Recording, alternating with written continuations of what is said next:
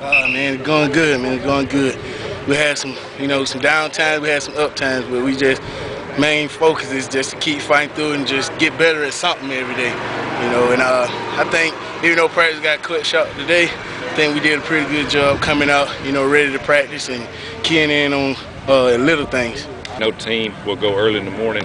Start 2-a-days tomorrow. Had a couple of guys that's beat up a little bit, but nothing serious. Aaron Savage went good. Dr. Andrews worked on him this morning and operated on him. Said it looked good for him, not for the rest of the season, but opportunity for it to heal well. So that was good news.